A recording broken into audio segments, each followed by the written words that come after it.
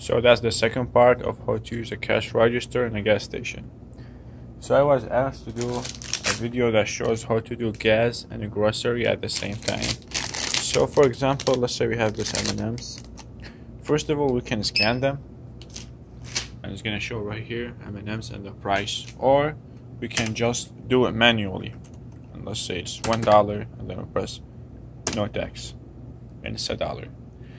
Let's say the customer he's on number 7 and he wants $20. So just put 20, and now we got grocery and gas at the same time.